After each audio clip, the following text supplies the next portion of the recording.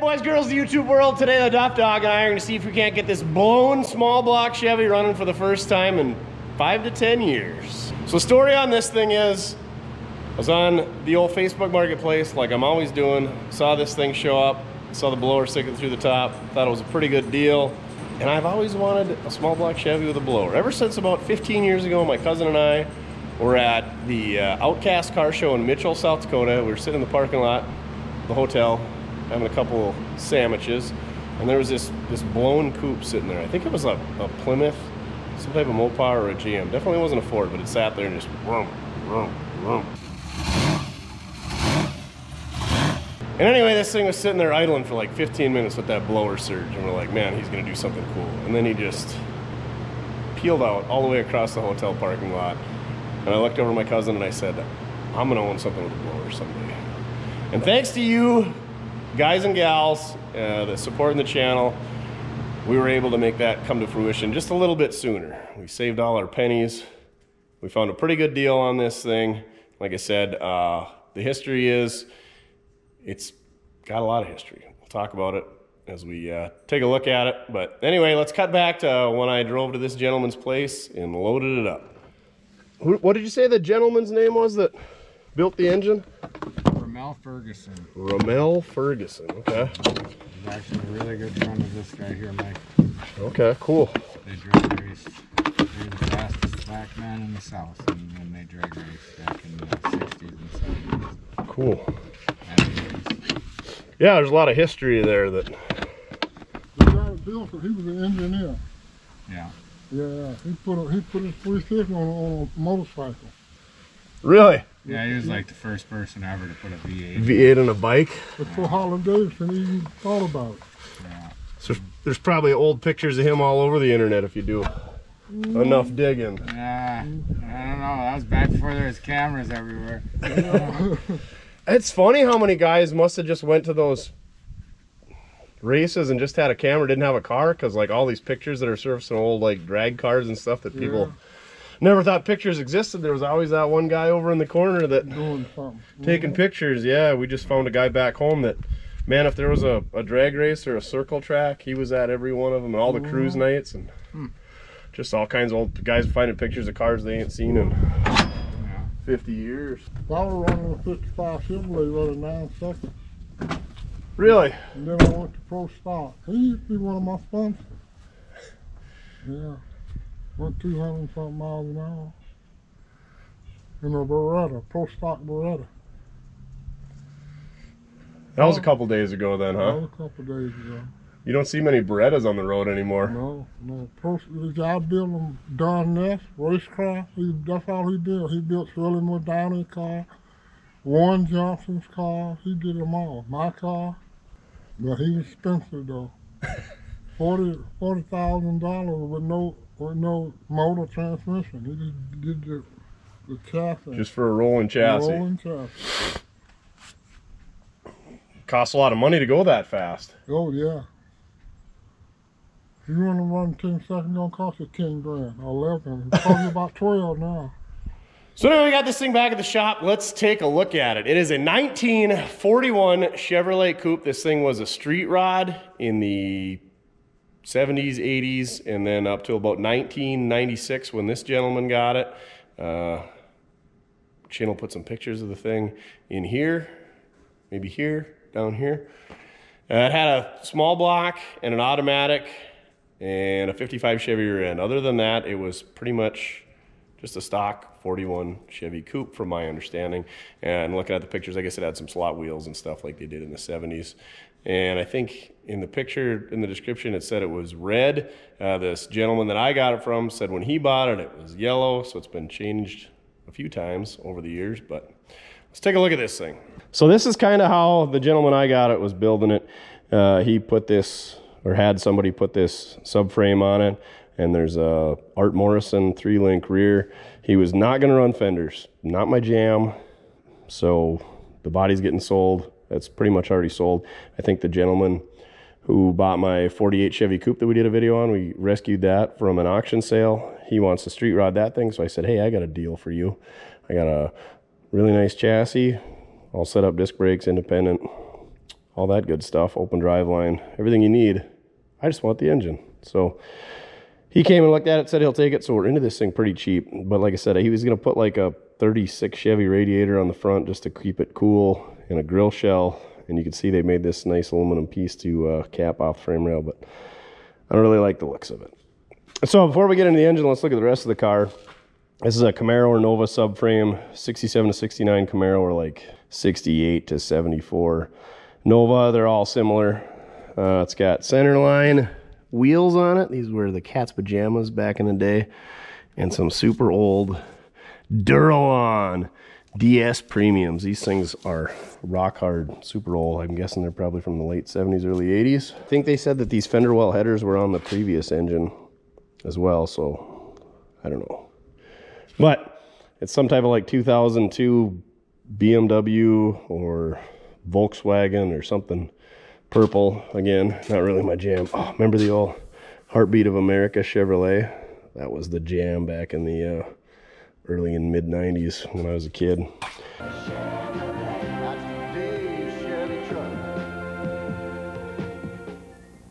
It's got ET drag tires on the rear. They're brand new.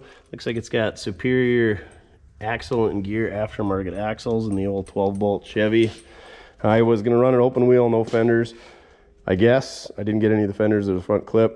They left the holes for the trim when they painted it. I think they got it painted and started setting it all together, and that was kind of the end of it. There's a bunch of parts in the car that I haven't even looked at. Hopefully the tail lights and the license plate stuff is there. Why doesn't that stay up, Duff? There we go. She clicked. Like I said, it's got a fuel cell back here. It's all 3-linked, kind of drag car setup. There's the window garnishings for the front doors. I think these are side panels to go in the back here, but they got to be cut down. They never did finish out the trunk area yet. Yeah, that's about it on the outside. It's a stock body with no fenders, painted some god-awful purple. They're 28 by 915 tires. I'm sure they're 100 years old and are probably just for mock-up and rollers. Ooh, they got the screw holes for the bead locks in there. Go fast stuff, and the super long wheel studs. I wonder if there's a date on this thing.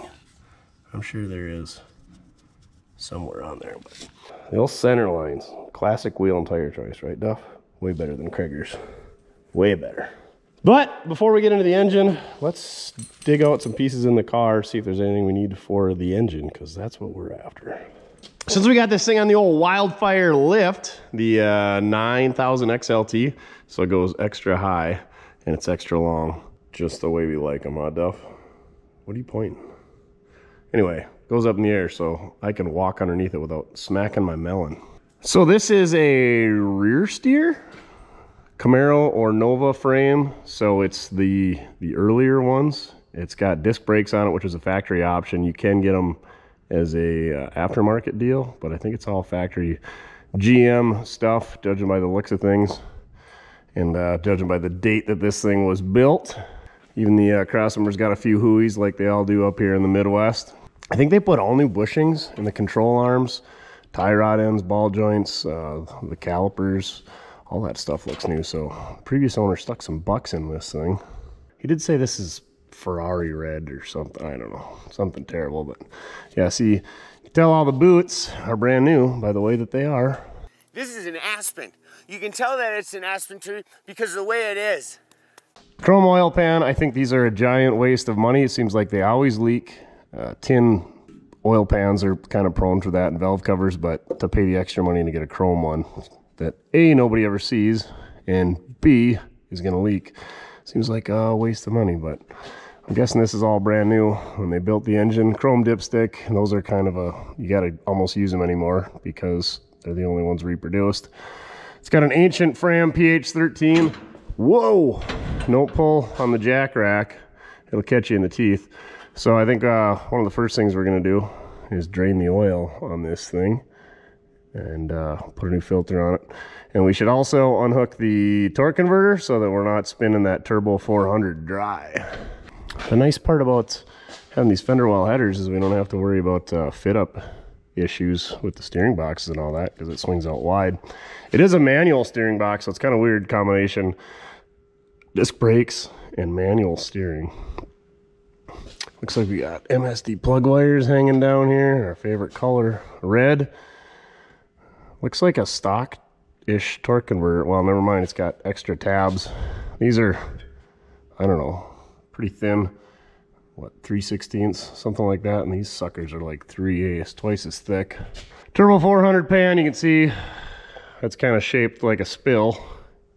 Whereas a Turbo 350 is rectangular with a corner cut off. Looks like somebody bronzed in a drain plug, so that should be handy. Yeah, I guess, I'm sure it's got a shift kit, and I'm sure it's got a stall in that torque converter, but I guess we'll find out. Brand new flex plate, that's handy. Looks like this is a custom made, what is that, 2-inch square tubing cross member, super heavy duty. I don't know that I would have zip tied the fuel line to the power cable on the battery. That's kind of a no-no, I thought. This must be a giant either fuel cooler or filter. I don't know, it seems pretty big to be a filter, so maybe it's a cooler. Got the battery cable. They did a nice job of tying it up and like riveting it to everything, and then they just got lazy over here and just zip tied it to the fuel line. I don't know why they didn't get some more clamps and rivet it. That would have been pretty sweet. It does have a drive shaft in there. That's painted as well. Looks like it was out of a 65 Chevy. They should have ground that off before they painted it. I guess that's what I would have done. There's a couple sins on the floor where they patched it up. Must have had some type of floor shifter at one point in its past life. And then I think this is something custom that they made, but I think this cross member with this dip right here for the drive shaft is all part of this Art Morrison kit. You can see Art Morrison, performance and quality. It's got adjustable ends here, and then it's got this safety catch in case the end breaks. There's some adjustments there. There's adjustments here for setting pinion angle. And then, you know, pretty much from here on back is all, I think it's all Art Morrison stuff, or it's fabricated stuff, rectangular and square tubing. This is supposed to be a 66 Chevelle 12 bolt with a 373 posi, he said. I don't know that we're gonna even dig into it and know, because we're not gonna be using any of this stuff. Coilover shocks, springs, whatever on the rear. These are adjustable for ride heights. I don't know if you can adjust these for, I think you just got to put a different spring in there for if you want to adjust how she rides. It's got the Holly Blue inline pump. I'm guessing that's 1/2-inch fuel line. Maybe it's 3/8. Ginormous anodized fittings. There's the fuel cell. Another chrome cover. This one's a differential cover. This is trailing arm 2-link suspension. Then there's a 3rd link across the top that's got adjustability that keeps it, adjusts it left and right, and then keeps it from wanting to go left and right. These got to be some type of aftermarket disc brakes. It's missing the calipers, but they never had disc brakes on the rear of a 66 Chevelle that I'm aware of. But yeah, everything looks pretty good under here. Some nice beefy body mounts back there for the tail panel. Really nice battery bracket. You can tell they never hooked a battery up to it, never even put an end on that cable. Yeah, they did some pretty good work back here. This must be all bolts for the divider. It's almost like a firewall between the back of the cab and the trunk there. Of course, none of this stuff got tightened when they put it together. It's all just kind of mocked up. Oh yeah, look at this. Little expanding foam in the rockers. Pretty much the entire length. I don't know why people do all this body work and then just don't cut the rust out. I mean, at least cut it out and throw a piece of flat plate in there. Don't put expanding foam. Looks like we're missing a body mount there, but there's a body mount there and over here. And then of course there's rust. Not as much expanding foam on that side, but yeah.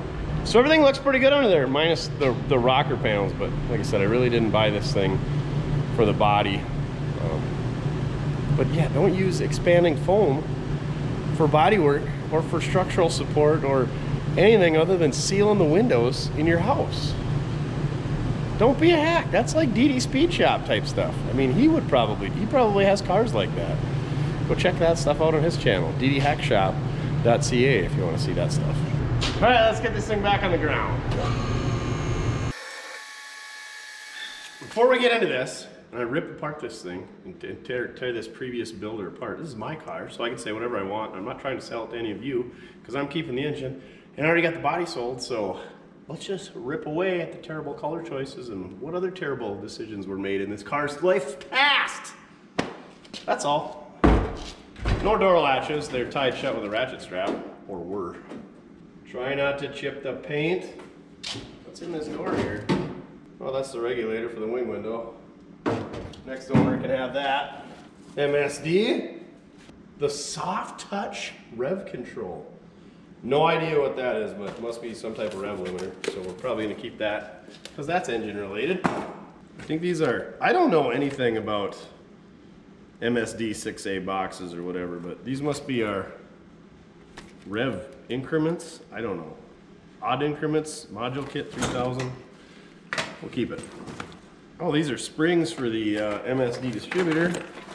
Let me guess. MSD wire. I don't know what it's for. We'll keep it. Ooh! Tell me it's red nail polish or purple, you know, for touching up things. Come on! Ugh. Electrical guillotines, scotch clips. Terrible idea. Centerline lug nuts. So cheese and rice. Ooh, it's lipstick. Says a lot about the previous owner. He was probably into wearing lipstick. Hey, to each their own. A couple new screwdrivers. This one's a Stanley Duff. Oh, he did say that this engine was run for like 150 miles in a 70 to 72 first gen Monte Carlo. Yeah, allegedly it would pull the wheels and with like 456 gears. And yeah, it was built 15, 20 years ago, and then ran for that amount of time in that car and never fired. You could tell it was never fired in this car because the fuel system isn't completed. Radiator cap, dome light cover. Looks like more Monte Carlo signage. I think that's an alternator pivot bolt. A couple things we'll save in there. Not saving the lipstick. Who's this? Sonic Racing Products. I know who Sonic the Hedgehog is. And I know the restaurant, but I don't know anything about their racing products. A Menards bag. If you're not from the Midwest, you don't know what Menards is, go check them out. They're kind of like a Home Depot or Lowe's, but they have the best plastic bags. They're like 3 times thicker than everybody else's. Save big money. A TG30 oil filter. The old Tough Guard with the gripper on it. Some fresh R44 TS Delco plugs. Those are keepers. And if this thing doesn't run, this is why. Flexi hoses. Top and bottom. Oh, look at that. This one's blowed out. So we can just throw that right in the garbage. Duff, go get the garbage. If you don't want to watch me take all the stuff out of the car, just go ahead and skip ahead to when we start wrenching and working. But I got to dig through this to see what kind of goodies we got to get me excited and to find the things that we probably need to get the car running. Main thing is the MSD box, because I didn't see that on the firewall, so we're going to need that. Pulley? Is that for a short water pump or long, Duff? Yeah, I don't know either. I think it's for long. More lug nuts. These ones got the big long shank on them. I'm guessing that's what these center lines use, you know, race car things. Threaded all the way through, chrome. Looks like that's a knob for something. Oh yeah, you can see it's been to some car shows. Main Motors in Anoka, 24th National, 1994. We'll have to look that up, see what that was all about. Torque converter bolts, Unilug washers, all the good stuff. She's ripe in there. Rear view mirror. Tail lights, what do they say for a year? 1970, so I'm guessing they're from a 70 Monte Carlo. There's the stock ones for this car. Wiper arms and wiper blades. Plug for your boat. Another ratchet strap. I don't know what these lights are for. They're not for this car, but they're glass. They're kind of cool. What we got here? We got some new parts. Looks like a float or something. Oh, it says John Deere on it. Must be for a John Deere mower. We're just gonna throw that away. You got some miscellaneous screws and hardware, body bolts, window cranks. Yeah, that's all stuff that can go to the gentleman who bought the body. I think that's the hood trim, even though it doesn't have a hood anymore. Or grill trim, spear. All-purpose contact adhesive. It's probably 30 years old. Okay, for the transmission mount, no, it seems a little wide. I don't know that I've ever had a 41 Chevy, so a lot of this stuff is foreign to me. When I was growing up, my uncle, well, I still got it, 41 Chevy, 40 Chevy convertible, same thing, only difference between a 40 and a 41. I think it's just that the headlights. The running boards exist on a 40, and then 41 they're gone. They're hidden. They're inside the door. And the headlights are on the fenders on a 40, and they're in the fenders on a 41. Your worthless information. All right, back at it. Somebody fabricate, oh, must have been a recessed license plate bracket, French license plate. Window seals, center caps, hood springs. Oh. Dual carb fuel block, better save that. Trunk latch. I don't know what this miscellaneous stuff is. Engine mounts, body mounts, wing windows, window regulators, side glass, window trim and stainless. These seats, he said, are out of like a 63 to 65 Riviera, which we've had a couple of those cars. And I've had several sets of these seats, so they can stay with the car. They're black. And they're pretty good shape. They need recovered. Let's go see what's on the other side of the car. Door needs a little adjustment. She's a little tight up there. Roll control. Stainless steel rebuildable valve made in the USA. The original line lock / hill holder. I've never had a car with a line lock, so we're going to need that. Door handles. Oh, the infamous Jesus clip tool for getting door handles off. Window seals. Door seals. More seals. Brake line. We can use that. 3/16 for our line lock. A whole box of header bolts. Score, because I love headers. Partially because you have to have special bolts to put headers on. Why couldn't they just make them use regular bolts like the manifolds? Taillight housings. All kinds of taillight housings. More door seals. Another mirror. They must have taken a couple cars apart. This, where does this go? How do I recognize this? It goes on the wing window or something? I think it goes on the outside over the wing window. I can't remember. I feel like smoking so that the air doesn't go in. Oh, look at this cute little steering coupler they made. This is a cute little guy. He's just a little guy. Rag joint going on the steering box and it hooks to the bottom of the column. Coil or a tack bracket. Or a boost gauge, another one. Well, dangnammit, where's that MSD box at? More wipers. More door seals. Ooh, Wes's favorite battery cable clamp on ends. OJ's glove. Never mind, it fits. It's the wrong one. I guess they had a booster and master cylinder mounted to the firewall originally when he got the car, when it was street routed the first time, but it wouldn't clear the blower. So that was one of his hang-ups. He needed to refabricate that, apparently. Another battery cable end. Score. Ah, the spacer was for the steering column spacer, the drop-down bracket. Looks like it's got an aftermarket cab harness in it too, so this thing was pretty well set up at one point, or going to be. Sorry, OJ. Yeah, kick panel, there's the windows. It does have door panels and headliner in it. Well, the rear door panels. That's a really nice headliner, actually. But no door panels for these doors. I think there's only one door glass. And only one wing window, so it's missing some pieces. It's got a pretty nice dash in it. Got some aftermarket Stewart Horner gauges over there.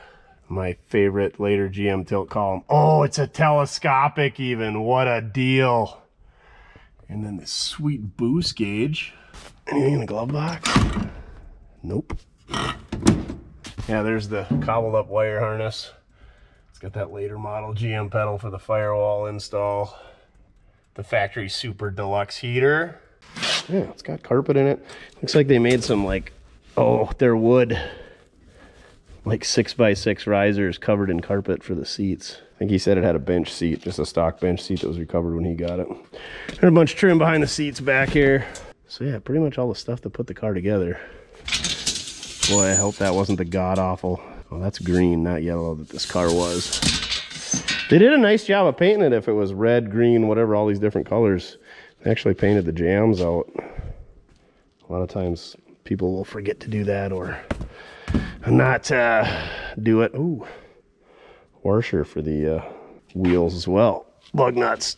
God dang it, these heavy guys. Gotta have them. Well, shoot, found a few goodies in there. I was hoping I'd find an MSD 6AL or whatever 6A controller, because that's what he said this thing needs. But well, now let's get to the meat and potatoes of this video. This blown small block Chevy, and by blown, it does not mean it's blown up. It means it's got a supercharger on it. Forced air induction. Boosted, non-naturally aspirated. All of the goodness.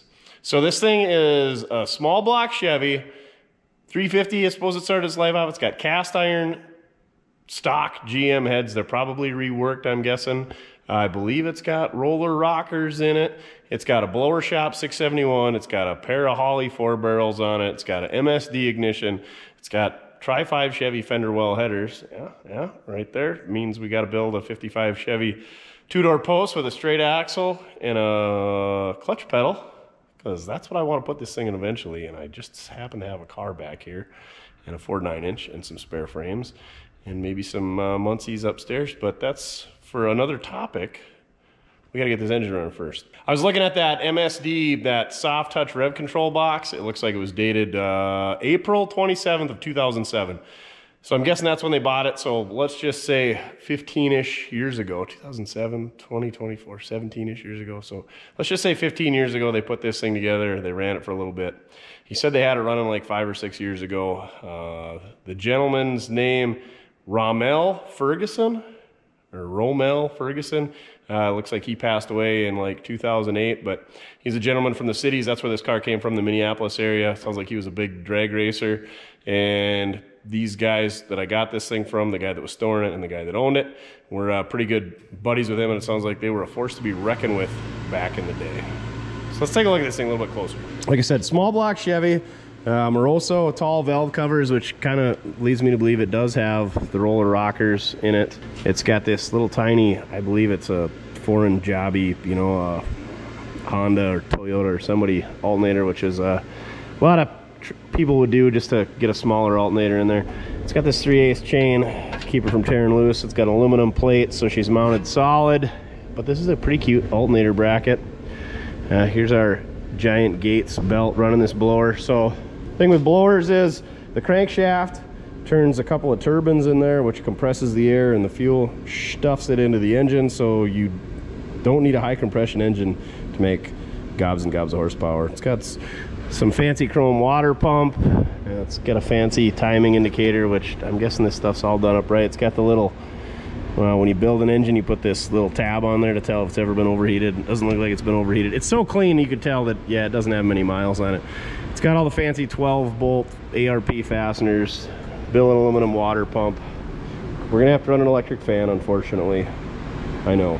And an electric fuel pump, Duff, because the mechanical one just probably ain't gonna keep up. Like I said, TBS, the Superstation, also known as the Blower Shop, is who put this thing together, or offers this kit. They're still in business, it looks like. This week's Mortske Minute is brought to you by Casa de la Catalina, version 1962, with a 4-speed option and such. Anyway, this week's discussion on the Mortske Minute is the Blower Shop. TBS, no, not Tobacco Slough, not the Superstation, not the Turner Broadcasting Services, but the Blower Shop. The Blower Shop is based out of Boise, Idaho. Was started in 1984 by Ron Hayes Sr. Ron Hayes Jr. now runs the company. Like I said, they're run out of Boise, Idaho. Everything is made in-house. There's about 20 to 25 employees. They do everything top to bottom in-house. They don't take orders on the internet. You got to call them up. That's how old-fashioned they are. And they actually were created in 1984 when they bought out Bauer's blowers. So we'll have to do maybe a Mortske minute on Bauer's blowers. I couldn't find a whole lot about Bauer's blowers, but we'll have to look them up because it just rolls off the tongue so great. Bauer's blowers. But anyway, they started as supporting drag racing enthusiasts, top fuel, alcohol racers, boat racers, stuff like that. And that has evolved into the automotive enthusiasts such as myself here. They've mainly do work around the root style blower like what we have, the 671, so the 71 series, but they have other series available. They offer replacement parts. You can buy different pulleys. You can buy new gaskets. They offer rebuild services, I would imagine, just throwing that out there. But anyway, I talked to Eric. He'd been with him for 21 years. Super nice guy. Gave me some information about Mr. Hayes. And so, yeah, that's today's Mortske Minute, brought to you by Hotel Poncho. Now back to your regularly scheduled shenanigans. It's got the old bug catcher up here. It's got some pretty neat throttle bracketry and linkage and everything going on here because the carburetor's okay. Maybe it's not that cool. All right, we'll just set that back down there. Pretend like that didn't happen.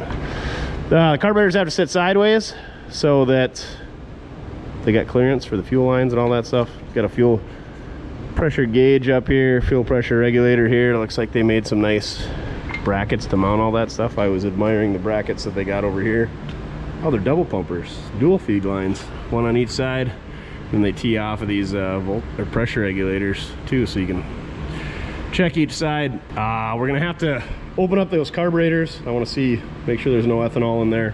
We'll take the top off the blower, we'll take the belt off, and we'll make sure that there's nothing in the blower. We'll pull the distributor, mark it, and prime the oil pump, pull the valve covers, see what's going on in there. And when we're priming it, we'll see we've got oil pressure in the gauge inside the car. It looks like it's hooked up, and we'll make sure we got oil pressure up top here. Before we do that, we're gonna drain the oil, put different oil in it. Just do a once over, probably pull the spark plugs out, maybe throw some oil in the cylinders. Maybe, don't get your hopes up. And maybe stick the old depth stick down the cylinder hole, make sure there's nothing crazy going on over there. Just a lot of stuff that I want to make sure we don't ruin this engine. It's been sitting a while. It was not in a heated building. It was in a building, but it wasn't climate controlled. So there might have been some humidity that got in there, but we just want to make sure we do our due diligence so that we don't ruin anything, because I thought I got a pretty good deal on this car. I know I got a good deal on this car, but if I ruin this engine, then I paid way too much for everything you see here. So it sounds like it's pretty standard bottom end on these things. I don't know. I don't know much about blower engines. I only know one guy, Randy Gribble. That's got a car with a supercharger on it. DD Speed Shop's got a little toy little baby 471. And B&C Performance, he daily drives a 57 Chevy Gasser down in Hawaii, and he's got like 20,000 miles on that thing, so. He knows a few things too, but those guys just know about driving them and maybe setting them up, but not anything about one that's been sitting for a while and how to get it back on the road. So that is something that we're gonna have to learn our own, but we're just gonna take our time. I don't wanna get too deep into it. I don't wanna have to retorque head gaskets and retorque rod caps stuff, because it should have been all done up right by Rommel. But yeah, we gotta do a little digging. The other thing, it's got this MSD Pro Billet distributor. It's a part number 8555-1. And I think it needs that MSD 6A box to run. So the 6A is MSD's ignition module control box. The 6AL has a rev limiter built in it, which this must have just had a 6A, which I cannot find.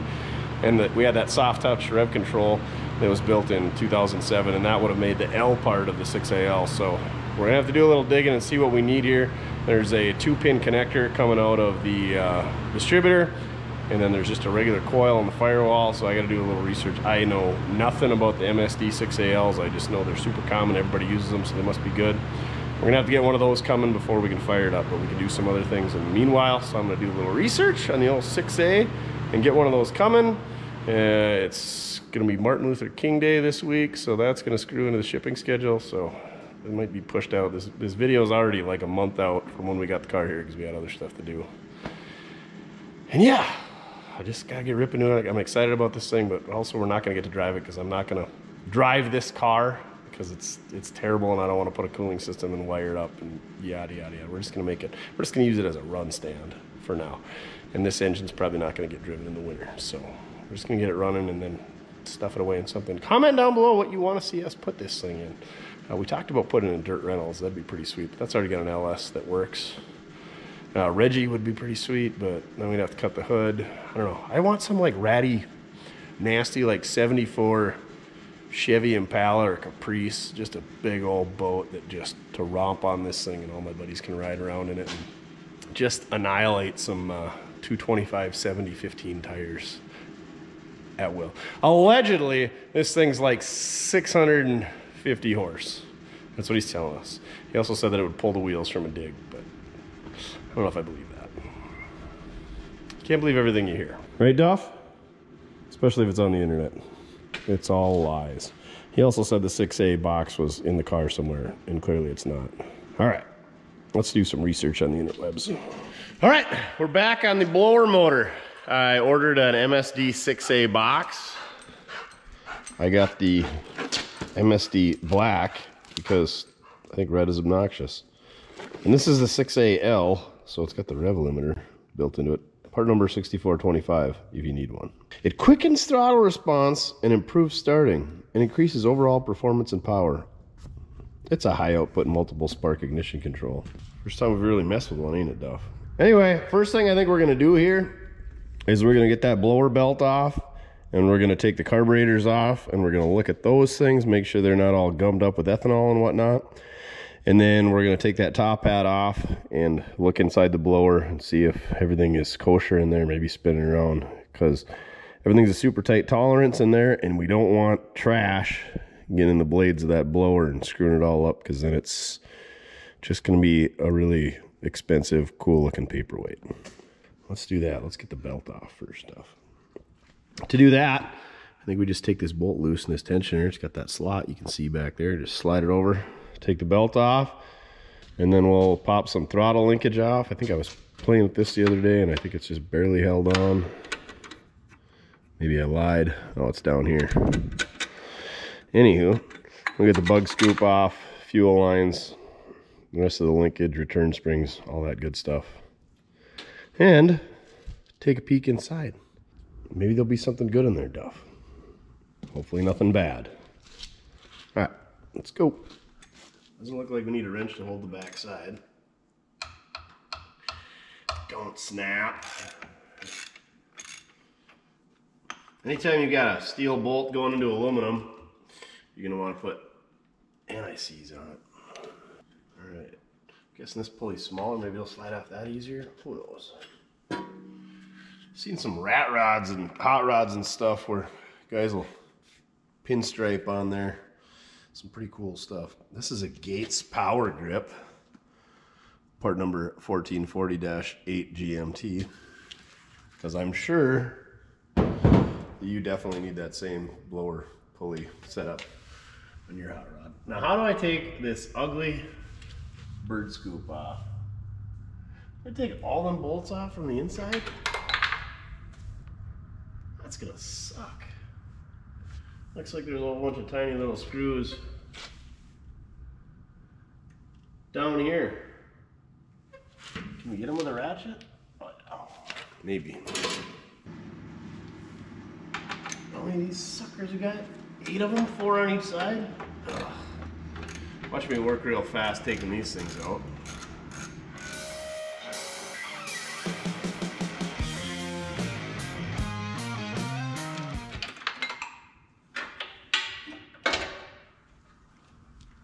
So if you've never messed with one of these bug catchers before, this is all cast, polished aluminum, and there's all these bolts around the perimeter that hold that base plate, and then that's sandwiched down by just standard air cleaners.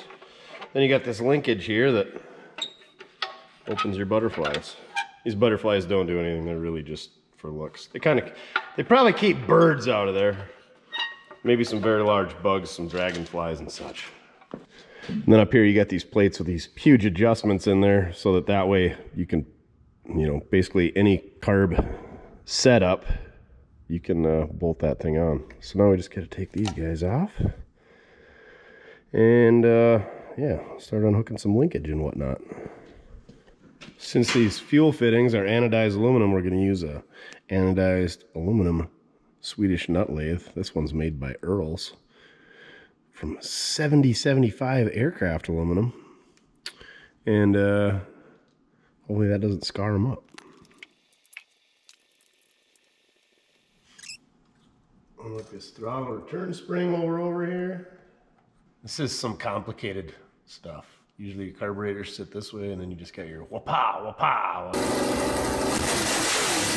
Now the carburetors sit this way, so you got your wha-pow, wha-pow. So you gotta have things. Anyway, the biggest concern is getting it back together the right way. So thank goodness for GoPros and recording all this so I can try to figure out how to put it back together. Even though I don't know how to run the GoPro to rewatch the video. Chin won't ever show me. He's too busy doing quadrajet things. So it looks like I need an Allen wrench to unhook the linkages, and then we can take a 1/2-inch wrench and these mounting bolts, hold this whole shaft and all that assembly. So I'm gonna go get some tools.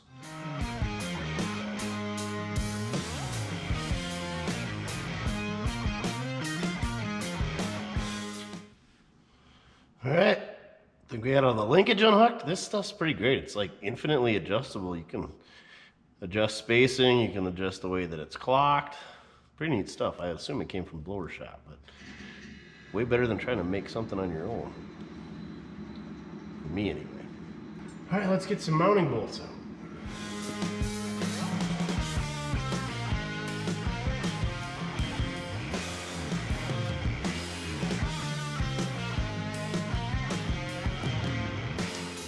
It's interesting, most of these carb bolts were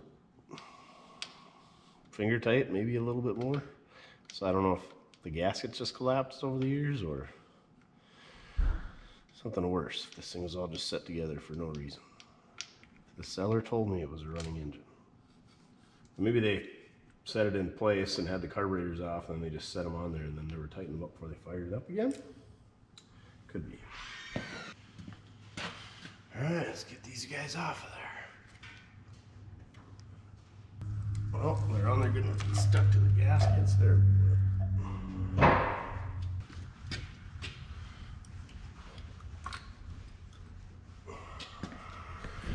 I'm not sure that it makes a difference, but I labeled these carburetors front and rear. A little R there and a little F there. What better way to do it, right, Duff? All right, and this here is the blower, the top hat, I think they call it. So we're gonna take the gaskets off, and I think there's some Allens, yep. 6 Allen bolts in there. Looks like they're drilled dual pattern, so you can put a square bore and a spread bore. And we got this cute little bug screen in there. Let's take that off, and then we're gonna make sure there's no crap in our blowers. Should be able to use these gaskets again. They look like they're pretty good shape. Hopefully this gasket's in good shape. These are just regular carb gaskets, but I don't have any blower top hat gaskets around.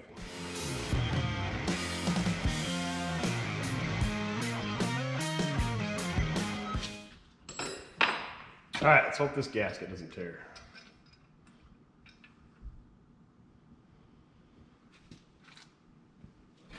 Apparently that screen is part of the gasket. Well, it looks like something got in there at one point. There's a little scuff mark right there.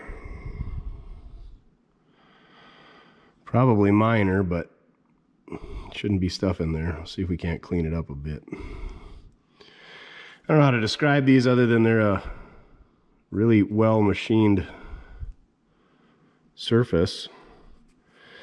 It's almost they're a super tight tolerance, and as they spin, they compress air and cram it into the engine.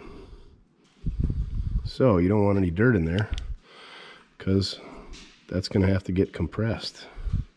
And you can see a couple scuffs in there. That one looks like it's been there a while. All right, I'm gonna clean some stuff out of here. That's disappointing. The joys of buying mystery engines from mystery people. Man, there's a big one right there. I don't know how that's gonna affect this thing. I'm sure it's not gonna be as efficient or make as much boost because stuff's gonna leak by there, but somebody definitely didn't take very good care of being sure they had everything clean when they put this together. Let's get that out of there. Hopefully it's not too late.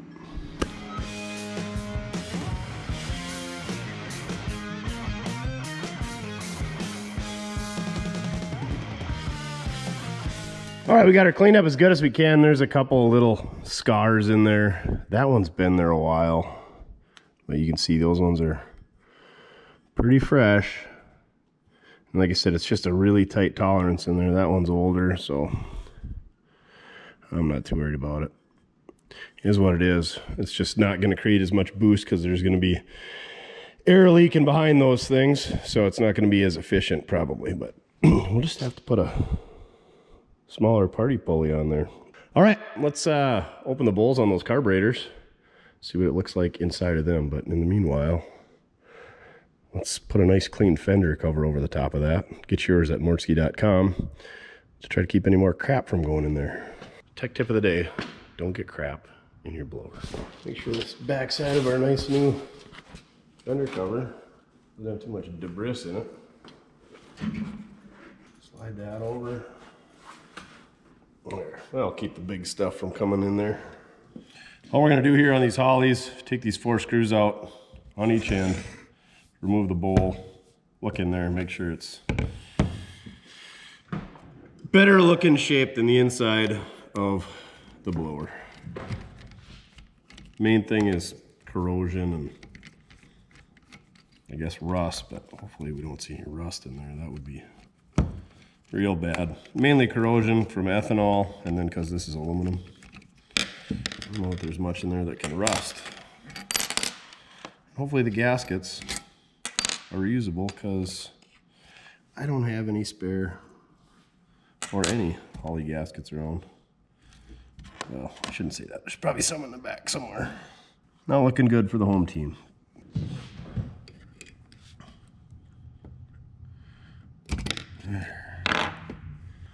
Well, there is a little bit of rust in there. Nothing crazy. But otherwise, it looks pretty clean. I think we're just going to button that back up. I'm sure it's going to leak because it seems like every Holly carb that I've ever dealt with does. All right. I'm going to wipe that out. We'll do the same thing, tear them all apart, probably put a new vacuum plug on and go from there.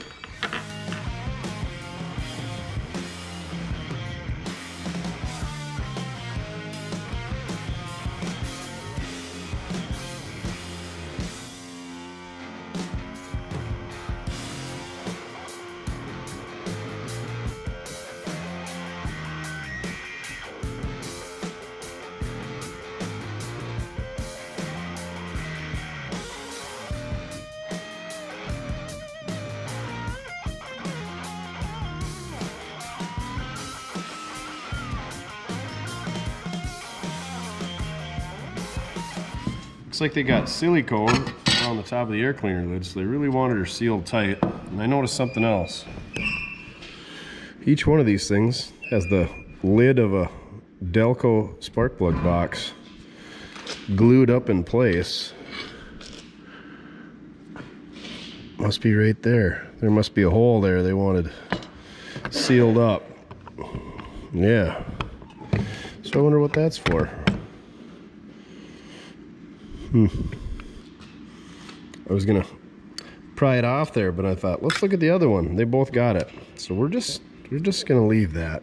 Seems kind of like some hackery, but I'm sure it's just there temporary while this, whatever it is that they put in there, set up. Seems like a JB Weld type epoxy. She's pretty solid, so I think we could take it off there, but we're just gonna leave it.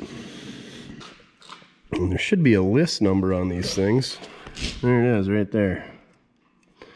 4777-7 and 2386. We'll have to look them up.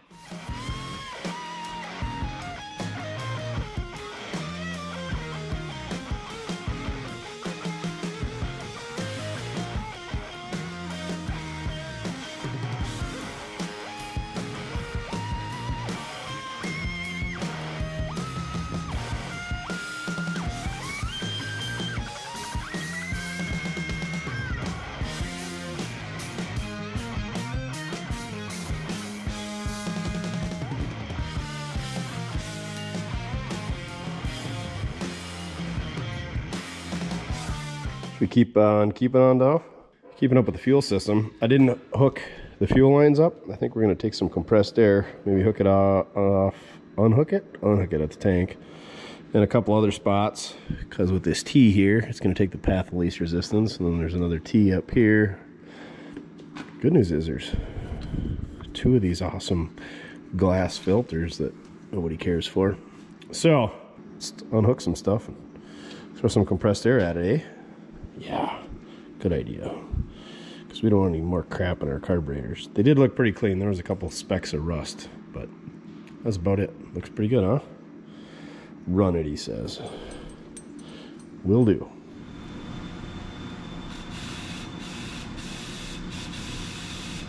All right, add this to things I hate. Braided fuel line. This stuff gets really stiff. It won't come unhooked. It's a pain to hook up. It cuts your fingers. It's a pain to cut. And I just don't like the way that it looks, especially when you put blue and red or purple or whatever anodized ends on it. Rant over. It's probably not even better in a lot of applications. I don't know. A hydraulic hose, I get it, needs to be braided to hold pressure, but something that's going to hold 15, 20 pounds of fuel, especially in a low pressure system like this, I don't get it. Continuing on, how are we going to do this? It's all braided on a barbed fitting down here, so without already cutting a finger, I don't have a good idea. I don't know what to do. Maybe I could still thread that fitting out. Jeepers, why is that so tight?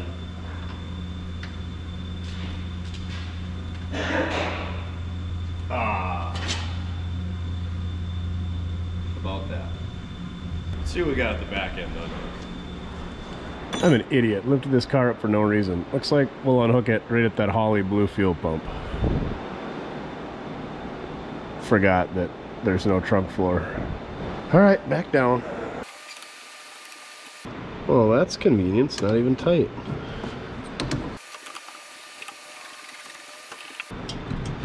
Nor is the pump.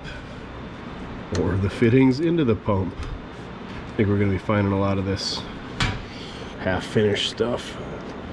All right, now if we blow back there, should blow through all these and vice versa. Yeah. I don't know which way we want to. Probably want to push it that way. Then the filters will catch it. I don't know. I don't think it matters as long as we get it blown out. All right, I think we're going to pull the spark plugs out, and then we'll stick our depth stick probe in the cylinders, make sure everything looks good. If I see something, I'll let you know. Otherwise, we're just going to prod around in there, and then we'll squirt a little Croil in the cylinders and continue moving on. I sure hope there's nothing inside the cylinders, because that would be devastating. I'm sure these spark plugs are going to be a real treat to take out. Oh, they're all below the headers. We might be okay. Do we need to mark all those? Did somebody already mark them? Yep. We got the handy dandy label makers right on the wire. What a deal. Crazy. What a deal. Looks like we got some Delco plugs. Probably the same plugs that they use the cardboard from to patch up our carburetor, if I were to guess. They got a little soot on them. They've been run. R44 TS's. Nothing wrong with that, I don't think.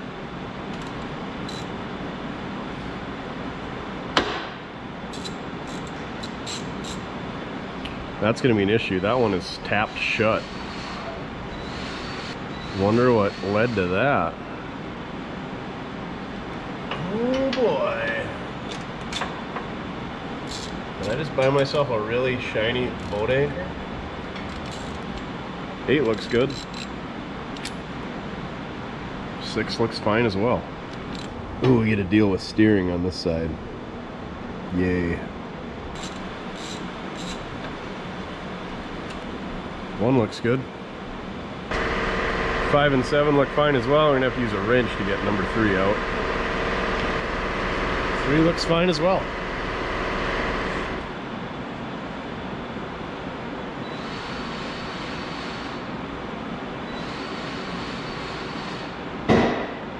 Bad news, kids. I see why the gap is closed on the spark plug.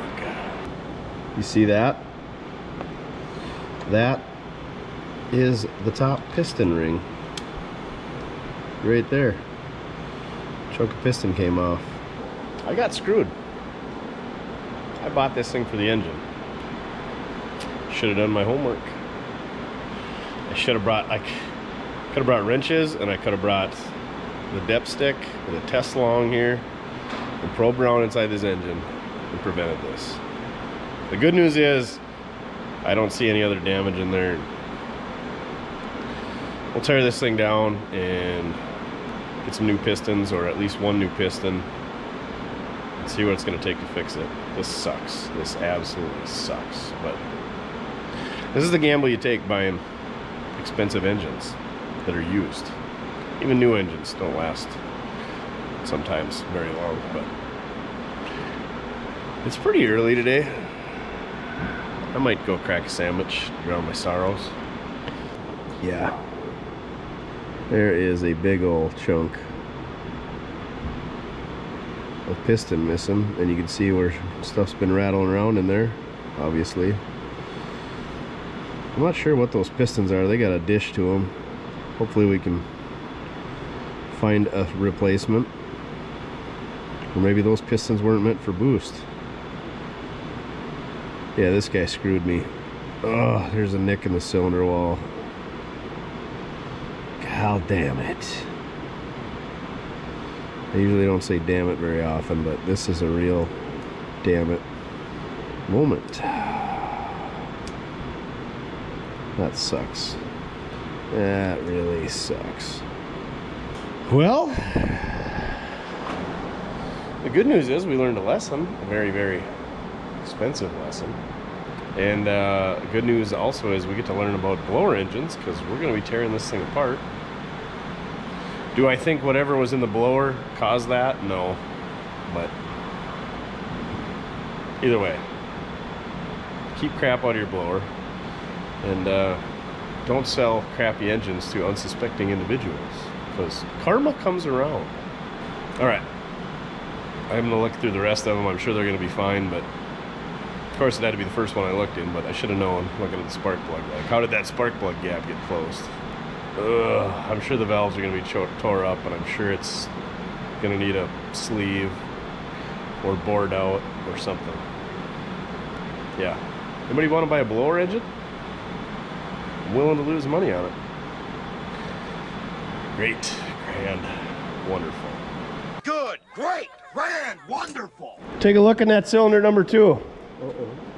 Right here, you just watch the screen. You probably don't know how to run this technology. Yeah, I don't. Here, hang on to that so it stays out of the way of the screen. You can still hang on to your Mountain Dew. Okay. See anything yet? What's that? What do you think that is? Valve. That's the top of the piston. That's the ring hanging out there. Paisley, what are you doing? Come here. Come here. Don't be shy. Come say hi to Mojo. He'll give you some cookies. Come here. Come look at this. You tell us what you think of this piston. Say, Mortske, quit buying dumb stuff for big money on the marketplace. Internet tricked you again. Yeah. Dang it. Thought Abe Lincoln couldn't tell why. Go look at the screen. Your dad's gonna probably have to pick you up. We got the wildfire lift up in the air. Duff's licking you to death. Look at that. Look at that cute little TV down there. Yeah. Yeah. Is that no bueno? Yeah. Yeah. Show him where that piston ring is hanging out the top gland of that piston. And the rest of it missing. You got a lot of pink on today. Pink boots, pink gloves, pink jacket. You need a pink cap. Cap? Cap. Ball cap. Stocking cap. Keep your ears warm. Not a kitty cat. Yeah. Yeah. All right. Well, all right. Slept on it. We got to tear this thing apart either way to know what we're going to do. But I got a couple ideas in mind. But we got to get this thing apart. So let's tear apart our first blower motor. Yeah, this should be pretty exciting. I'm a little disappointed that I spent a whole bunch of money on this. What I thought was going to be my prized possession in my engine collection, and it just needs a little bit more money thrown at it. That's all. That's all it is. Just more money and time. Money and time. Money equals time. There's an equation for that. And then money is the root of all evil. I don't know. Anywho, let's get ripping into this thing. I think the first thing we're going to do is take the blower setup off. So we'll probably, no point in marking the distributor because this thing's not going to go back together, just drop back together. It's going to have to get some machine work, I would assume. But anyway, let's get the blower off, headers off, intake, distributor, valve covers, heads, all that good stuff. And then we'll just pull the block and transmission out after that. Alrighty. Glad we put those carburetors back on there so we can take, we don't even have to take them off probably. We can just leave them with the blower. That's going to be heavy. We're not going to want to drop it. Perfect. All right, let's do this.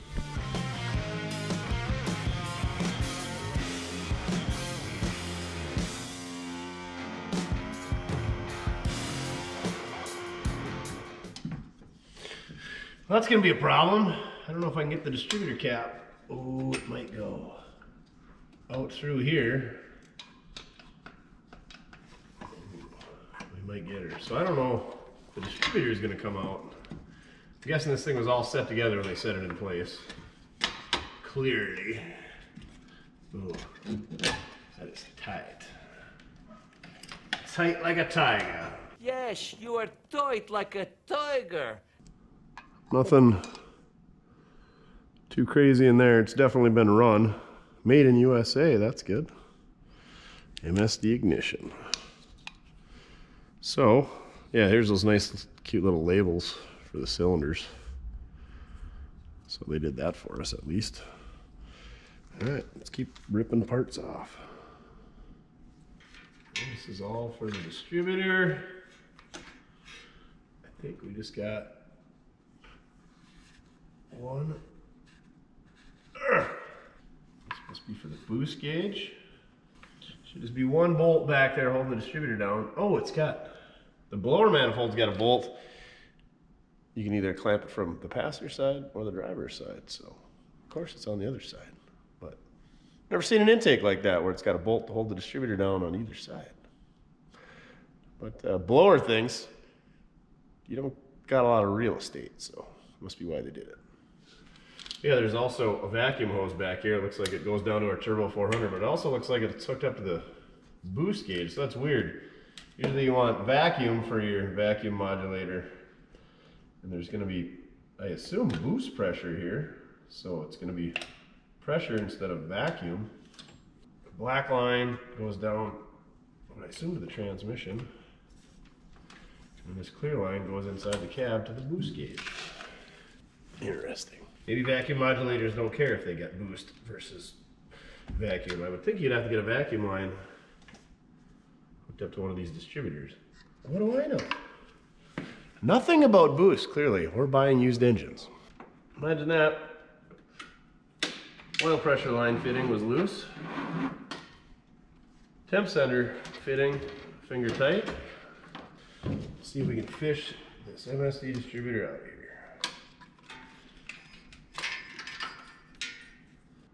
Oh boy. It's close.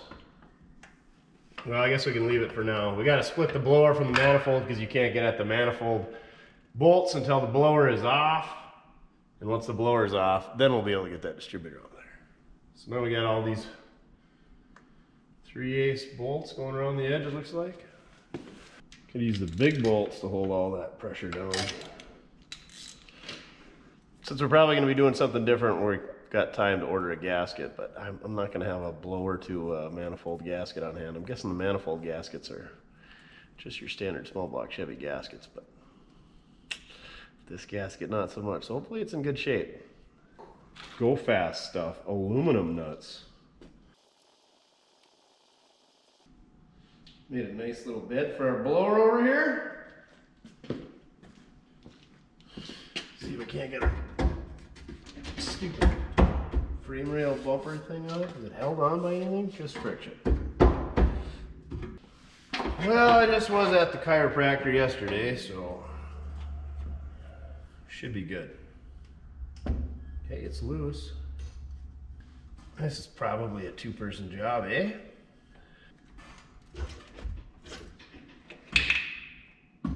Oh, how you balance there? Well, I get that one. Oh, it's not light. Oh. Whew. Good news is it wasn't stuck. And our gasket didn't come with it. Or tear, I should say. So let's see if we can carefully remove this gasket so that we could do a blower on a budget on another motor. Budget blower build. You think anybody's done one of those? Blown budget. Yeah, that's what it should be called. Oh, that's pretty neat. It uses just the regular small block Chevy thermostat housing. Just bolt it on 90 degrees off. Let's use our Screwed by Mortske repair screwdriver here. Get yours at mortske.com. See if we can't salvage this gasket.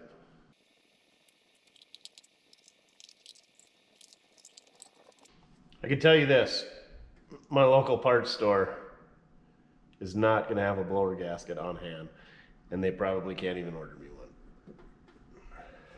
Check into it, Napatod. See if you can get us a blower gasket. We did a pretty good job. Interface Solutions. Like I said, I've never done this before, but sure enough, the bolts are inside of the manifold. Because where else are you going to bolt them? They aren't nice 12-bolt ARP bolts. They went all out on the hardware. And that means I'm going to have to go get some 12-point sockets, because, I mean, I have some, but I never use them. I always use the 6-point. So I'm going to go dig through those. Get the old 12-point Craftsmans out that I've had since I was like 12 years old. That was only 3 or 4 years ago. Oh, hey. We can take the distributor out now, though. Got it. What size are these things going to be? 7/16? 3/8. Probably a size that I don't frickin' have. 3/8. Alright, I got them all. Oh, tight fit. That's what she said.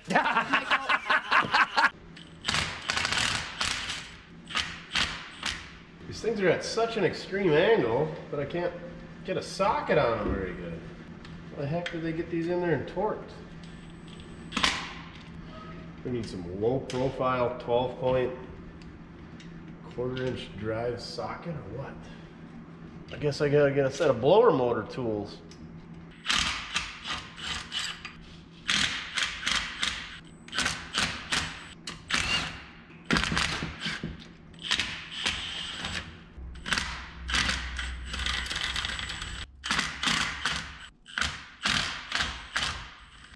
Well, the washers are magnetic, but the bolts aren't, so they must be stainless steel bolts.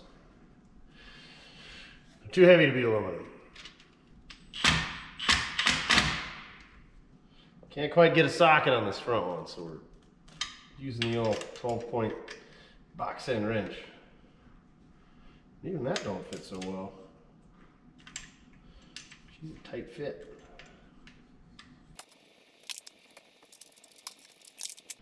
All right, any bets if they use China wall gaskets or if they use silicone? Hope they use silicone. Here goes nothing. Oh my. 2, 4, 6, 2, 4, 6. Must be silicone and dang good stuff at that. Wowza! Oh, it's hitting on the valve covers. Let's take these stupid wing nut bolts and get that out of the way. Another pet peeve of mine. T-handle valve cover bolts. Yuck.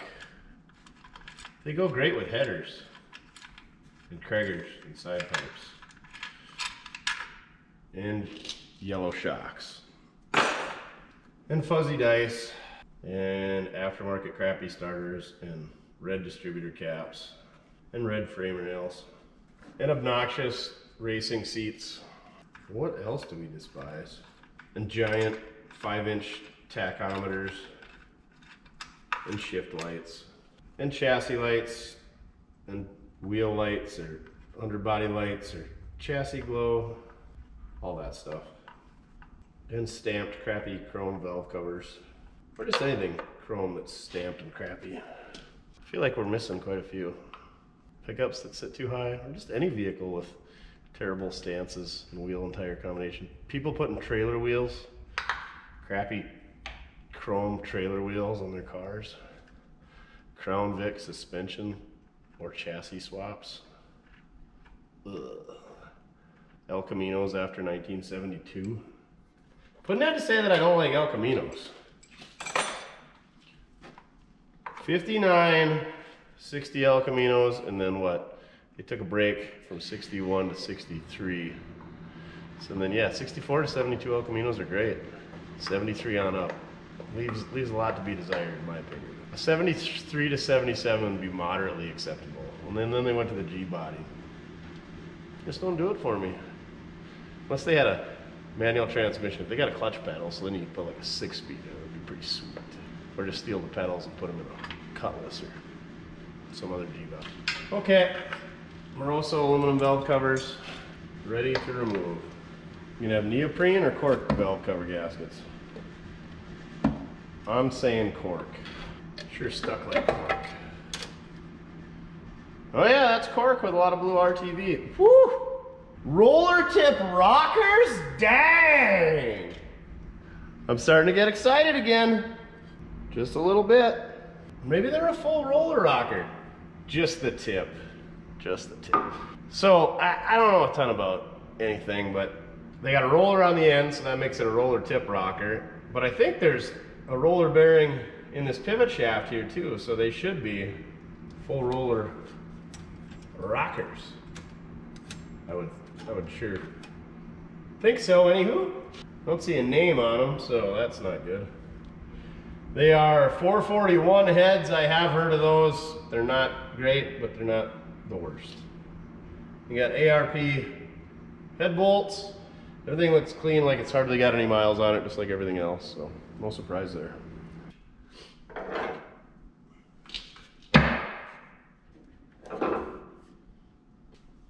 All right, now let's see if this thing comes off. For cheese and rice.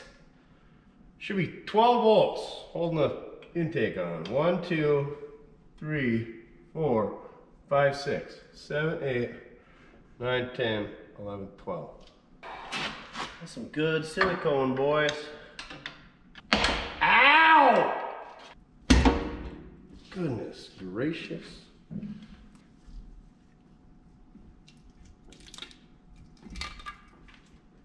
All of the RTV. Sure enough, no China wall gaskets, just a whole lot of blue RTV. Looks like they got some type of valley pan tray, something thing I've never seen in a small block underneath here. Well, I guess we'll pull some headers off. Get some heads off, and then we'll probably pull this whatever splash shield here. Looks like 50031 is the part number on the push rod, so they're aftermarket push rods. Can we see? Yeah, they look just like hydraulic lifters. Just your run-of-the-mill hydraulic lifters. No full roller. Thankfully, they only got a couple bolts holding the headers on, so that will be quick work removing them. Even quicker work when you use an electric impact.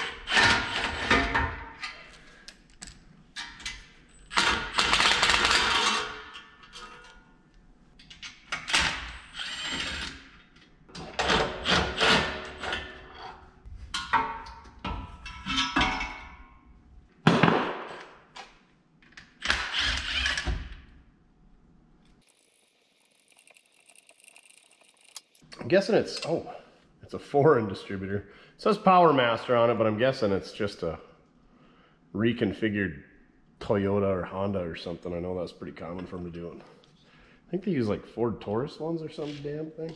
If you know what that Power Master alternator is, comment down below. Okay, let's pull some head bolts off.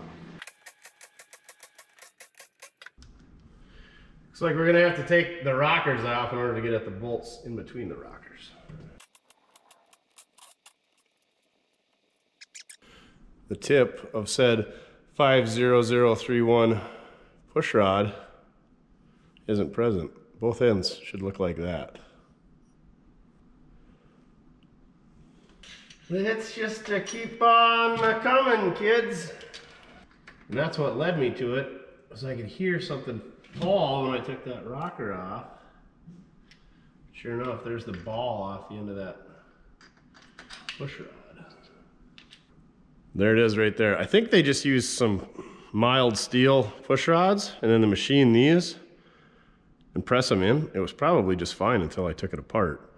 I mean, it had already failed, but it was what I held together because it's always in compression and it's got a little machined lip there that it rides on when it's under compression, so it should have been fine. I don't know, maybe not.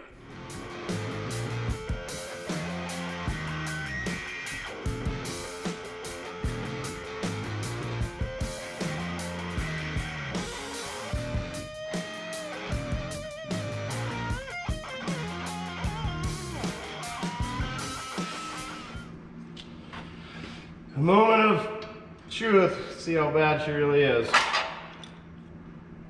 Coolant? I suppose they didn't drain the block.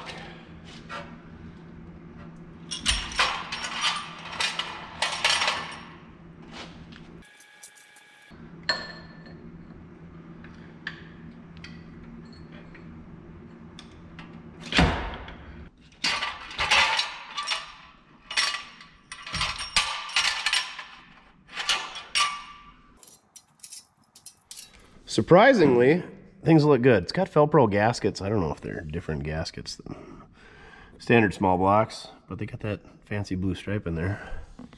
You can see the piston's pretty banged up from whatever bouncing around in there, but the cylinder walls look pretty good. So if we could find another piston to replace that one, maybe have to figure out what caused it. Everything else looks pretty good. I didn't see any issues with the push rods on the other side. The only thing, this piston back here is cleaner than the other ones. Like maybe there was some coolant getting in there.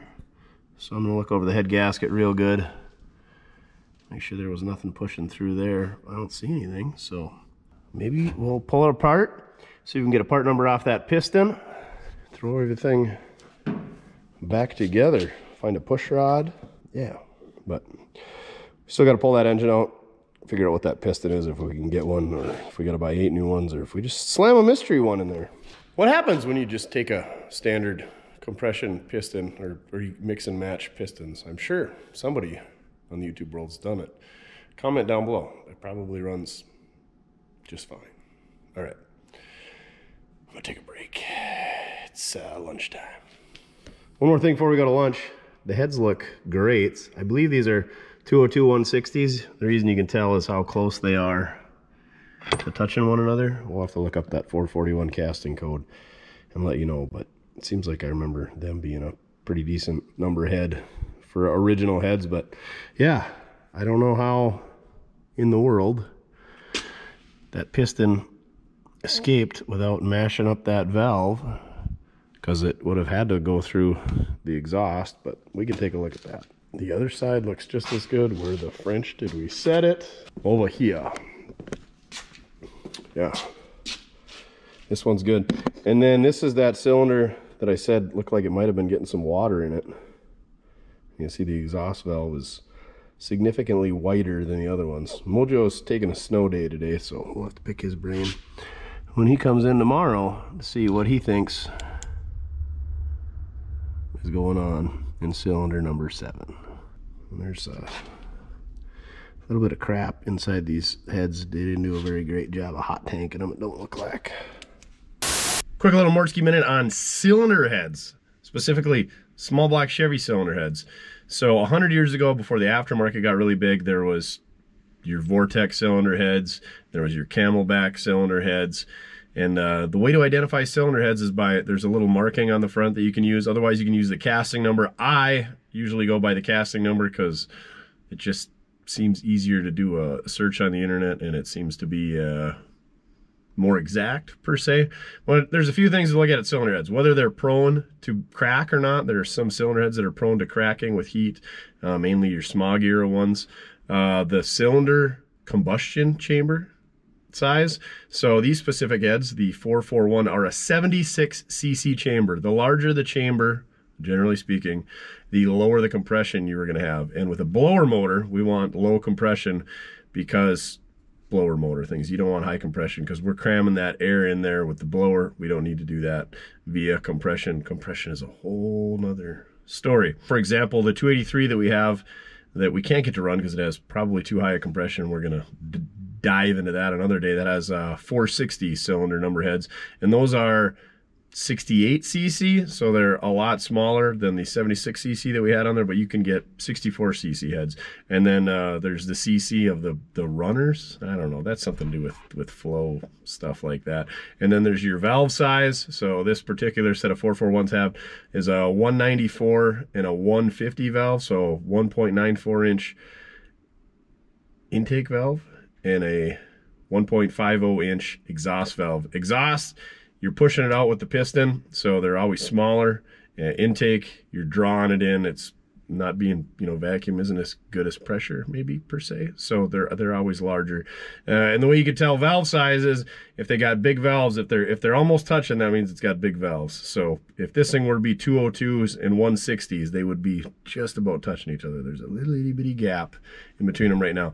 But of course, now there's aftermarket cylinder heads. There's aluminum cylinder heads. There's straight spark plugs. There's angled spark plugs. There's all kinds of stuff. The angled spark plugs, I guess, supposed to get the spark in a better spot in the cylinder, stuff like that. So all that information is out there on the internet, but those are some of the things to look for on cylinder heads. And then if they've got press-in rocker arm studs, or if they've got threaded in, the press-in ones, of course, can come out if you've got a high lift cam or a solid lifter cam, stuff like that. Thread-in ones are a lot better quality. And then you get into rocker arms, you got different ratios. You got aluminum, you got steel, you got roller tip rockers, you got full roller rockers, you got all kinds of stuff to look at there. So some of the things to look for is valve size. Look at the numbers on them. You got cc of your combustion chamber, aluminum versus cast iron. There's all kinds of information out there, but have your phone ready. Look at the number if you're looking at a set of heads at a swap meet or at a barn find, or if you find a set on Facebook Marketplace, check them out. Another thing is get a Magnaflex to see if they got cracks in them, especially if it's a set that's prone to cracking. And then also on small block Chevy, there's accessory bolt holes on the front, which if you're going to run a long water pump without buying some aftermarket accessories, if you want to use the stock ones, you probably got to have the front accessory mounts. And then of course that's going to vary if you're running an alternator, on which side it's on, and then if you're going to run air conditioning, so you can get away with not having the holes drilled, stuff like that. But there's just so much information out there in cylinder heads. I just wanted to give you a quick little rundown on some of the things to look for. Now back to your regularly scheduled shenanigans from Hotel de la Catalina Wine Mixer.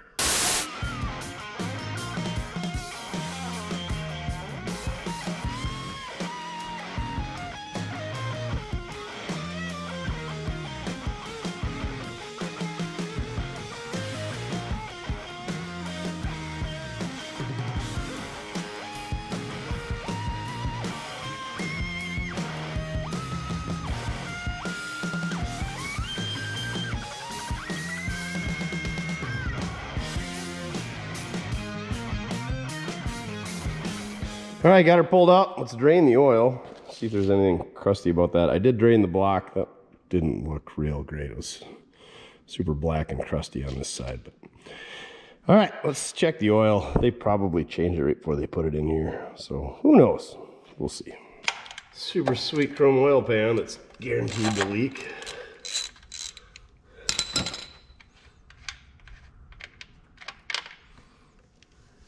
Oh yeah. That looks like brand new 15-year-old oil. Let's spin this craptastic Fram oil filter off while we're at it. Oh, man, look at what he told me. It was missing the pan. Son of a biscuit. Leave that drain for a bit before we pull the pan off to try to save ourselves more of a mess. Spill a little ATF pulling her out. Per usual. Yeah, I think we got to grab the boost gauge and maybe a couple other small items. And this thing can go away. I'm not sure if I told you, but the gentleman who bought that 48 Chevrolet Coupe, really nice car that I got original at auction in South Dakota, central southern South Dakota, down by the Nebraska border. He bought it, he's about 2 hours away. And anyway, he was looking to street rod that thing. So I said, hey, I got a deal for you. Got this thing in here. So he's gonna come pick this up and use the chassis and maybe the seats, wheels, tires, whatever else. But so he's kind of getting the rolling chassis out of this deal. And we'll get a few bucks back out of this deal, but we paid a pretty good chunk of change for this thing. So yeah, but anyway, we'll free up a stall and hopefully get his project going. So that's where that's going. All right, let that drain a while and then we'll roll it over and rip it apart. We should probably get the lifters out of there and get them all marked in which location they go before we tip it upside down and they fall out, because that would be no bueno.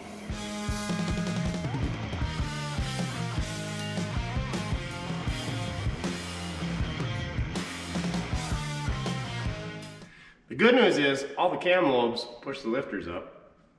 I didn't look at all of them, but the ones I did look at look like they probably got any miles on them. I did slice my finger open pretty good on the head gasket. Even though they're not the old copper and steel ones, they're pretty sharp. Maybe it was the corner of the block. I'll say it was the corner of the block because I'm a tough guy. It takes steel to cut me. Ouch. Dipstick tube right to my dipstick.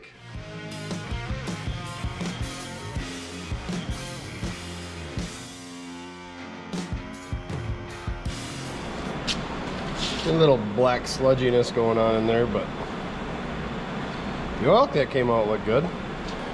Let's see what the bottom end looks like here. Oh, it's got a made in USA oil pump. I'm guessing those rods are either new or reconditioned. It's a 4-bolt main. Yeah. Well, I guess let's pop our piston out. Go from there. I don't see anything. Bad news bears under here. We might be all right. The crank even looks new. All right, we're gonna take these 2 3/8 nuts off, push that piston out, and we'll take a look at her. You gonna do it? You gonna help? No? Okay.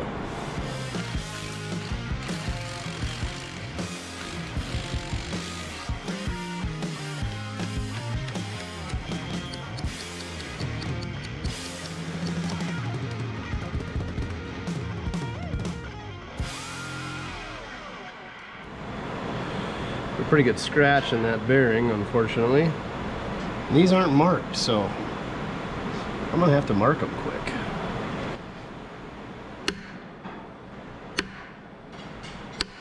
Now we don't want our rod bolts scuffing up our crank journals, so tech tip of the day, you can buy these fancy slip-on sleeves and pay real money, or just get a chunk of 3/8 fuel hose, slide that over there. That way we can't scar up our crankshaft. Alright, so it'll just push out of there. Not a chance.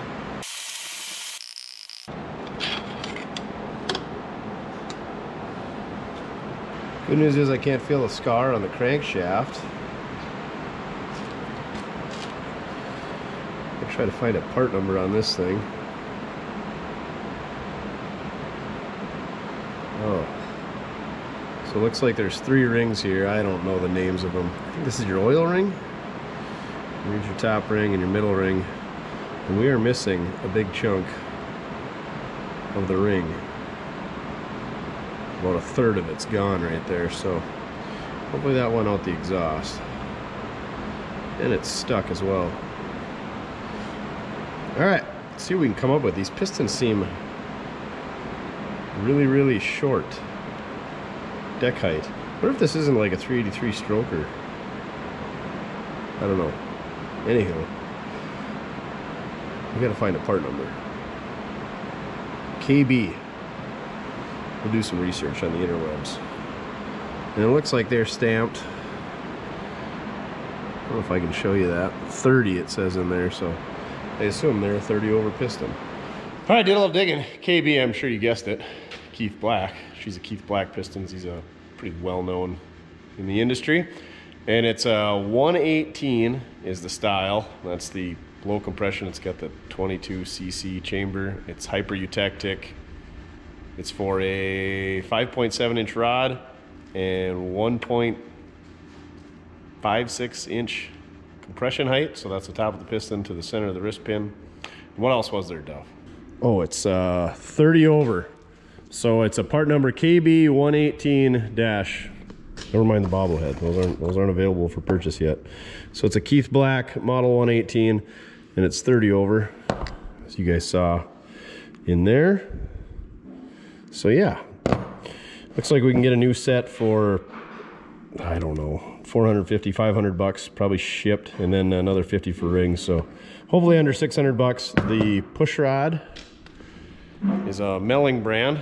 I can get 4 of those on the old eBay for like 20 bucks, pretty cheap. So with the gasket set, hopefully we're in under $1,000 get this thing up and going. We're gonna take it and inspect all the rods and mains. Did pop the bearing on that. They're Clevite. They're dated June of '99, so roughly a 24-year-old, 25-year-old engine build.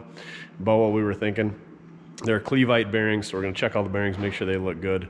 Maybe throw a new set of bearings in there if we see anything. If not, we might run them. Those don't look that bad, but I think we're gonna order a set anyway. But we gotta figure out if the mains are 10 under, and yeah. So I'm gonna do some digging, see if we can get some pistons ordered up, see if they're available. There's a lot of different brands and models available, but I think seeing how this is what they built it with, and they're a low compression piston with that dish there, that 22cc dish. I think that's what we want to stick with, even though it failed, but that's what we're going to stick with. And then we'll just have to press the wrist pin out of the rod and then press it back into the new piston and rod and slam it back together. And then we'll have 7 spare pistons and rings. Right, Duff? Then we can do with one of those, build a blown V6. Yeah, right.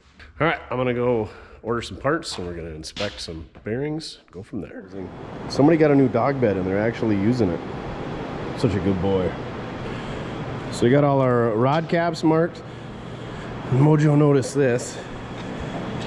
Where's it at? Anyway, we're missing a tooth on the ring gear. Take my word for it. So we're gonna have to get one of those.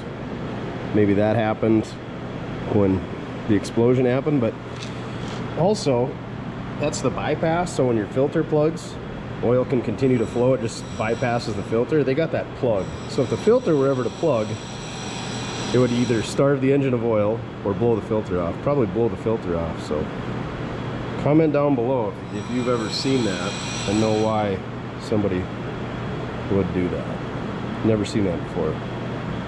Like I said, I can't see that ending well. All right, add another, flex plates are pretty cheap. 50 bucks to the tab.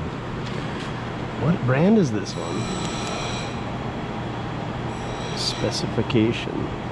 I don't know, I can't read it. Either way, that tooth is no bueno. And then it kind of chipped a chunk off the one next to it. So we'll just throw that one away. All right, got her all bundled up. Snug as a bug in a rug. Never mind the little drippy drips down there. Seems like they do that forever.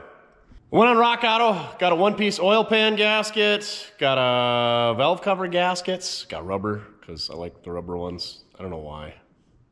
Cork's fine. New intake gaskets. I like Felpro gaskets. We got the same Felpro head gasket, intake gasket.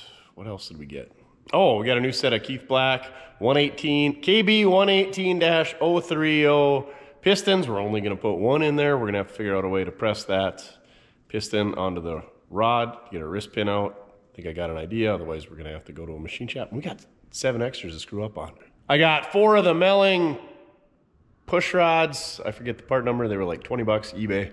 We're gonna take the heads apart. We're gonna check the valves, check the springs, check all that stuff, check the valve seats out. And hopefully less than $1,000 into this thing, we'll be putting this thing back together. So here's a story on this deal. This thing was on Facebook Marketplace for $10,000. I know people generally shoot for the low end, but $10,000 for a rolling hot rod that's painted with interior and a blower motor is pretty freaking cheap. I think there's a blower motor right now, a 355, so basically the same thing on Marketplace right now for $9,500. Sitting on a stand, like never been fired.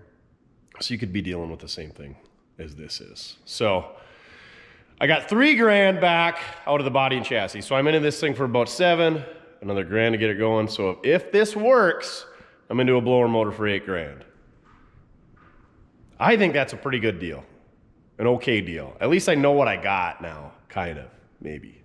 But anyway, I rolled the dice and this is what we got. We got ourselves a catastrophe. So a couple things that I could tell you if you're going to look at a motor like this or any type of engine that's used, take a spark plug socket with, pull the plugs out, look at them. Get a depth stick or a, what do we call those things? Anyway, get a camera and sneak in there. You can get them on Amazon for under 50 bucks or get a hold of your buddy who's got one, borrow theirs. Go check it out. Look inside the cylinders, check the numbers on it to see if it's an actual 350. I mean, if you're buying just a stock carbureted engine, you know, check to make sure it's a 350 or a 400 or 302, 383, 440, whatever it is. Make sure the numbers are there. And then take some tools, take the valve cover off, see what kind of valve train's in there, and run the numbers on the head so you know what size valves and CC chambers and all that stuff is. So I could have saved myself a big headache if I'd have taken spark plug socket and a camera with. I'd have seen that piston, I'd have seen that spark plug was bent up on the electrode, and I'd have said, you know, I wouldn't have passed. I would have negotiated. And then he probably wouldn't have negotiated, and then I would have been right back where I was. But anyway, I'd have probably paid full retail because I'm an idiot. So learn from my lessons. Buyer beware. Do as much research as you can. Run the numbers on the carburetor. You know, go there, get all the numbers. Go sit at Perkins or Hardee's or Arby's or in a parking lot of a Starbucks. Don't go in there and buy their silly coffee. That's for the Oklahoma guy. That weirdo spends $40 a day on coffee. Go sit somewhere, do some research on your phone, figure out what the numbers are. Better yet, message the person and get the numbers ahead of time. So, another thing, do I think this guy screwed me over? No, I don't think he was aware of this. Just the way that this engine was set back into that car, everything was getting hooked up. He hadn't fired it up in that car. I don't think if he'd have known that that motor was wounded, he would have put it in that car. At least I certainly hope not. But it is what it is. Buyer beware. I'm not blaming it on Mark who sold me this thing. I should have done my research, and like I said, I don't think that he knew. I certainly hope not, because I'm a firm believer in karma. So if somebody did that to me, bad things are going to happen to them. But I'm not going to do any bad things. They just the karma world coming around. So there you have it. Hopefully we'll get this thing back together. We'll have Mojo check it out, and we'll put new rings and bearings in it. Well, we'll just put a ring and a piston in it and put some new bearings in it, new gaskets, button it up, clean it up. And this thing we can throw in the run stand, fire it up, and we'll know what we got. Hopefully we get some nice blower surge, and it'll be real fun. And who knows, maybe we'll get crazy and put it on a dyno like Moneybags DD Speed Shop up there in Kanukistan. All right, there you have it. Thank you very much for watching. Go check out our merch, mortske.com. I need you guys to buy a whole bunch of merch so that I can financially recover from this, because I don't know that there's a way that we're ever going to financially recover. I am never going to financially recover from this. But anyway, mortske.com, we got ball caps, we got beanies, we got sweatshirts, we got banners, we got screwdrivers, we got can openers, bottle openers, church keys. They're on there. They're new. I was supposed to mention it in this video, but Maybe we'll sneak it in there. Maybe you didn't see it. Maybe I forgot. Who knows? We got church keys, bottle openers. They're cool. Magnetic screwdrivers. We got a couple of the SS5 scrapers left. Get them while they're hot. Remember, it doesn't matter how you get it done, as long as you're having fun. Blown blower motors are not fun, are they, Duff? Oh yeah, don't forget to comment down below what you think we should do with this blower motor. Should we put it in a 75 Chevrolet Rusty Blazer? Should we put it in Reggie? Should we build a completely different hot rod?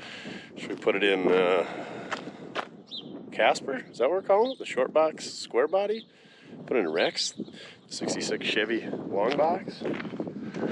What do you think we should put a blown small block in the yard? Ooh, now we're talking. That ain't a bad idea. Maybe a 56 gasser with a 4-speed Duff? Now we're talking. Comment down below. Also, do you think I got screwed? Do you think he knew about it? Or was it just bad luck? If it weren't for bad luck, I'd have no luck at all. All right, on to the next one.